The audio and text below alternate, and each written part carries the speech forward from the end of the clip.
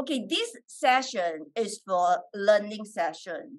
Toastmaster of the day, very important. I would like every one of you pay attention to what we need to learn from this role because you will be called to serve as this role as well.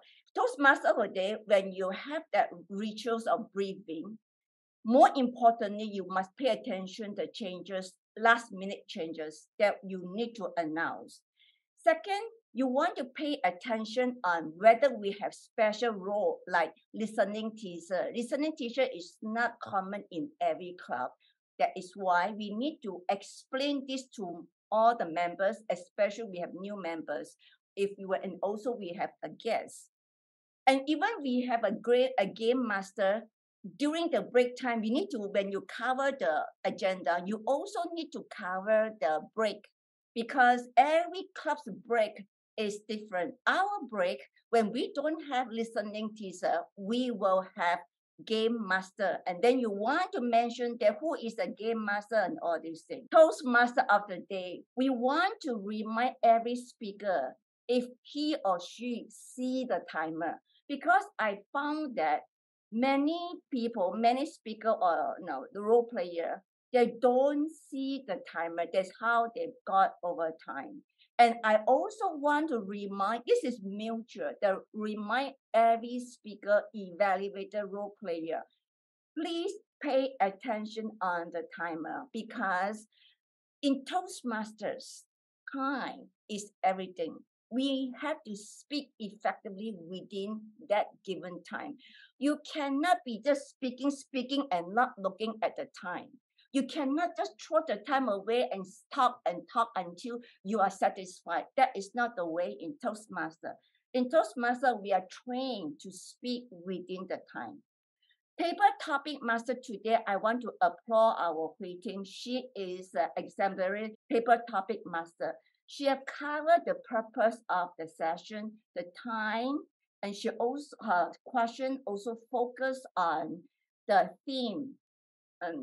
This is very important because every one of you will be called to play this role as well. So we all want to pay attention and learn it in every meeting.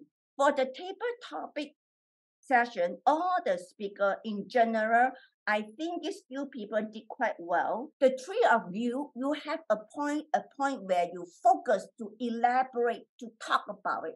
That is the point that I want to see. I don't expect you to be perfect at this time, but at least that is a very good beginning. You have a point as a center, you just elaborate, argue in that center point. And in terms of evaluations, I want to applaud Susan. She had given a very good teaching. She did very good evaluation. She mentioned from the very beginning, she had 3 good points, 3-point suggestions for improvement. And she highlighted all the good things that the evaluator, because Richie is the first-time evaluator, he needs to learn a lot of things. So she gave all the positive point that she saw in him. And then she taught him how to be constructive and be positive. Because when I put him to evaluate the icebreaker, she is a first timer. If I put him to evaluate the higher one, he might be nervous.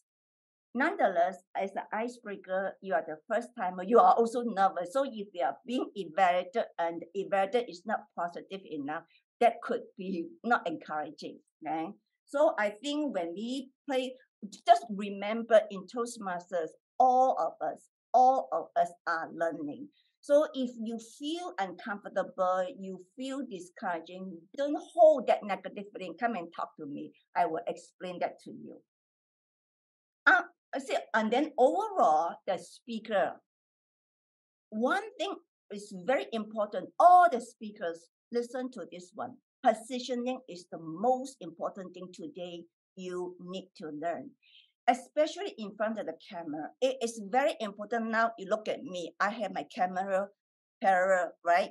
You see, look at me, I look at you through the pinhole. You can see me, see my facial expression, see my hand gesture. Now we are online. We need to have all the gauges. We need to buy that. We need to invest that. If you are using this computer, raise the computer up. Otherwise, you want to buy a tripod for your use your handphone as a camera, and then you put it at the same level so that you can project yourself accurately to the audience. That's why for this speaker, Munashi, actually she looked at the camera, but the camera is so down that side by side with the computer, you think she was looking at the computer, look down, because this was her situation. I discussed with her. She will buy a tripod in the next speech. So I want to tell you, today you have seen all the speakers. Those speakers who don't have the right position of the camera, you can tell you are in a disadvantaged position. Am I right? I want you to not losing any point by having that position right.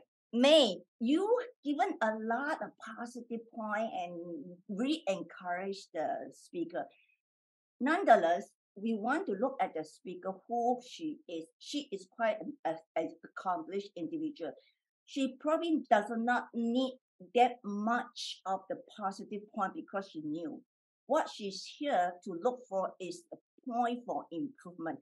When you evaluate this kind of accomplished speaker, you want to give her the real stuff to improve, to help her improve. So you want to save more time to give her the feedback, the real feedback for her to improve instead of 10 points of good and 1 point for improvement only. Yeah. But overall, as a quite new evaluator, you did very well. Andrew also, I also want to applaud you, although you were a little rested, but you managed to find the good point. Joseph explained yoga very clearly. That was a good point. Yeah, I agree with you. And all these suggestions you gave him, very good. You maintain the balance, not just mention on the way he handled the audience. Kudos to you. Now my time is up. I shall stop here. We will continue to learn in the next meeting.